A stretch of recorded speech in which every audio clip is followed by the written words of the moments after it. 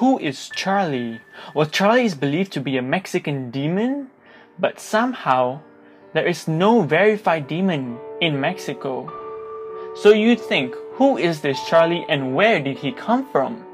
Well, Charlie is believed to be a child that had actually died of child abuse and happened to morph into a demon somewhere in Spain.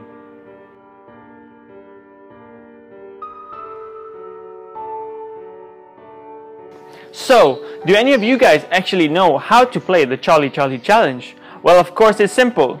First, you need 2 pencils, a pen and a sheet of paper, and practically you're good to go. You need to draw 4 boxes on a piece of paper, where you have to write a yes and a no in 2 of the boxes, where each of the words will be facing each other of an angle of 45 degrees. Place 1 pencil on the x-axis and 1 pencil on the y-axis.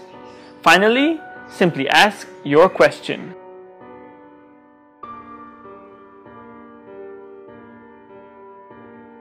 Did you know that the Charlie Charlie challenge is actually the modern Ouija board, where it's the easiest and cheapest way to communicate with the other side?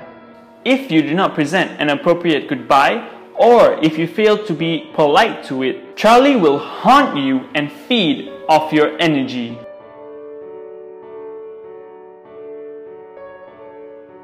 So, what are the consequences of playing this game? Well, people playing this game have had spine-chilling experiences of objects in their surroundings, especially on shelves, suddenly falling off, and even sounds of thumping on the doors, the walls, and even the ceilings. Because of this, many people playing this game have been diagnosed with mass hysteria, simply from all of the experience that they had with Charlie Charlie.